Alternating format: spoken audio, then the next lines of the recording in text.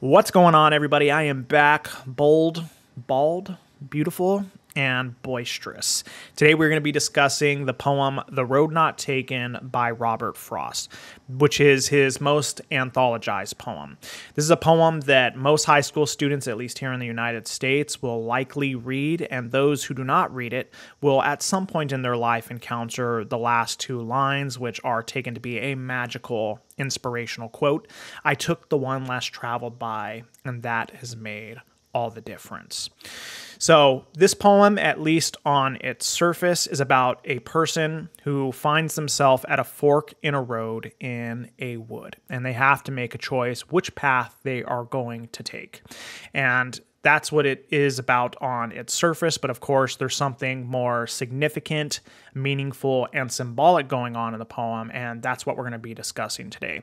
I'm going to go ahead and read the poem all the way through, and then we are going to take it line by line, stanza by stanza, and do some literary analysis. With that said, let's read the poem. The Road Not Taken by Robert Frost.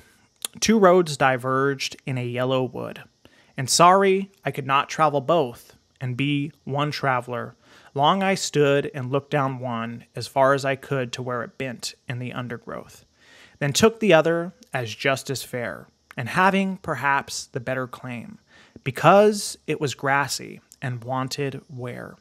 Though as for that, the passing there had warned them really about the same. And both that morning equally lay in leaves no step had trodden black. Oh, I kept the first for another day, yet knowing how way leads on to way, I doubted if I should ever come back. I shall be telling this with a sigh somewhere ages and ages hence.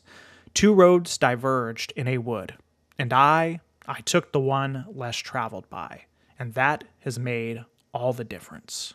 Now let's look at the first stanza. Two roads diverged in a yellow wood. And sorry I could not travel both and be one traveler.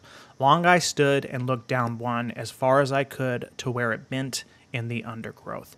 Already in the first line of the poem, we have the setting and also the general mood, if you will. Two roads diverged. So we have a fork in a path in a yellow wood. Now I home in on this imagery. In particular, the wood being described as yellow.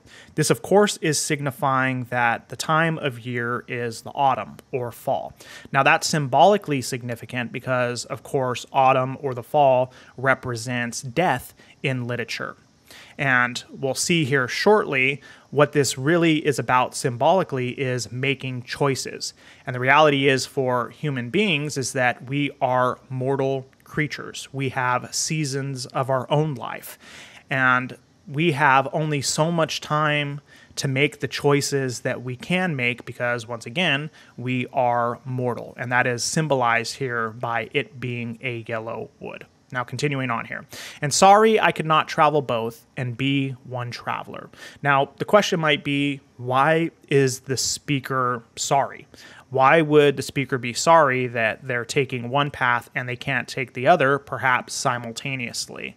Well, because of course you have to make a choice. You are only one human being. And the reality is in life, sometimes it's the case that you are going to make choices and those choices are going to preclude you from making other choices. If you, like I did, for example, made the decision that I wanted to pursue a professional career as a college professor as opposed to a mixed martial artist, I cannot now go back in time and take the other path. I've already walked down this path so far that the other one is no longer available to me. So there's a kind of sorrow, if you will, about that. Because, of course, as human beings, we want to experience as much as possible. But the sad reality of life is that we only can experience so much. We can't do everything. We don't have time to do everything. Long I stood and looked down one as far as I could to where it bent in the undergrowth, which is just a description of the path sinuously, snake-like, bending under the undergrowth. Moving on here to the second stanza. Then took the other as just as fair, and having perhaps the better claim, because it was grassy and wanted wear. Though as for that, the passing there had warned them really about the same. Now, I find the reasoning on the part of the speaker very interesting here, and it tells us something. They make the choice that they are going to take the path that is less worn. What does the speaker say here? They take the other one, which has the better claim, because, which is a premise indicator. This is the speaker providing a reason why they're taking that path, because it was grassy and wanted wear. Wanted, of course, in this case is being used to mean lacking. It lacks wear. So one path appears to have, at least at one point in time, been trodden, and the other path has not been trodden. And then the speaker says, kind of confusingly, if you will, at the end, that nonetheless, despite this one appearing to be more trodden than the other, that they had been worn roughly about the same. Now the third stanza reads, "And both that morning equally lay in leaves no step had trodden black. Oh, I kept the first for another day. Yet knowing how way leads on to way, I doubted if I should ever come back." So despite the fact that one path is more trodden than the other on this particular morning, nobody has walked down either path. And so they are both blanketed, so to speak, with leaves. In leaves, no step had trodden black. Now the speaker then says, "Oh, I kept the first for another day." And it's put here with an exclamation mark. So it's almost like the speaker is, in a certain sense, deluding him or herself, at least in this particular instant. Of course, they make an exception in the last two lines of this stanza, but the idea is, of course, well, if you walk down one path and you continue to go down that route, and then you take another path, there's another fork and you walk down that path, you take another fork and you walk down that path, the reality is that you are very unlikely to trace your way all the way back and go down the other one. Now, what does this mean symbolically? Once again, if you make a certain choice in life, sometimes that precludes you making other choices.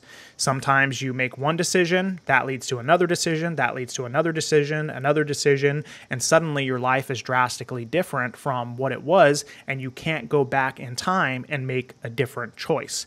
And that's exactly what has happened here, right? Yet knowing how way leads on to way, I doubted if I should ever come back. Choices lead to more choices, and over time, those build up such that we cannot go back in time and make different choices. The last stanza reads, "I shall be telling this with a sigh somewhere ages and ages hence. Two roads diverged in a wood, and I took the one less traveled by, and that has made all the difference." I shall be telling this with a sigh. So what is the nature of this sigh? Is this a sigh of sadness, a sigh of exasperation, a sigh perhaps of something like happiness or joy? It's not really qualified, but the way that it's often interpreted is as being one of joy or exuberance, like, I made the correct choice. I shall be telling this with a sigh somewhere ages and ages hence. The speaker is imagining him or herself at some point in the future talking to somebody about this one simple but monumental decision that they made that has had a drastic impact on who they became in life. Two roads diverged in a wood, and I took the one less traveled by, and that has made all the difference. So what does this mean here again symbolically? Well, taking the road less traveled by, is essentially taking the uncommon route in life, by contrast to the common route. Now, there's a lot of different ways we can go about discussing this, but one way that I talk about it for my students, so it's easy for them to conceptualize, is in terms of career choice. So some of my students may have the secret desire that they at one point want to be artists or entrepreneurs, painters, poets, musicians, but most of them are in college Why are they doing that? They are going to college because they are taking a path that is more traveled by. It's a common route to success and living a life that is stable and comfortable. They believe that when they eventually acquire a degree, that's going to allow them to have a career. They're going to earn sufficient money so that they could have a stable life and not have to worry about paying the bills and buying food. That's their idea. Now, why do they do that? Well, what they are seeking is safety and security. Most human beings are like that. We want safety and we want security. And as a consequence of that, we take the common route to success. And this is not to denigrate it whatsoever. It's just the fact of the matter. Now, what is the uncommon route? Well, that is taking a path that involves a high degree of risk. If, for example, students wanted to be a musician or a poet, and they pursued those careers independent of going to college, what does that entail? A high degree of risk. So it just happens that in the arts and also with entrepreneurship that very rarely are people actually successful. I don't know what the percentage is, but it's a very small percentage of people who are ever able to actually make a living or become famous and renowned for their artistic or business capabilities.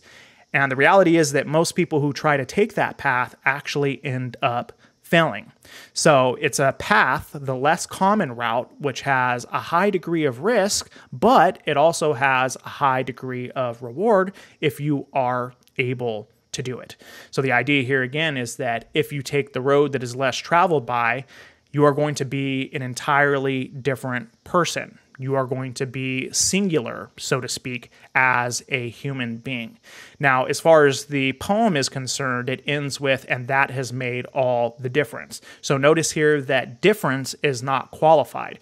Is it difference in a bad sense or a good sense? It could be that, if we're just using the example once again of career choice, that this person has gone on to be successful in whatever risky endeavor they were engaged in. It could also be the difference in the sense that they made a choice and they ended up failing entirely. And so they are a completely different person who has learned from those failures, and perhaps they decided eventually that they wanted to take a more common route, the road that is more traveled by.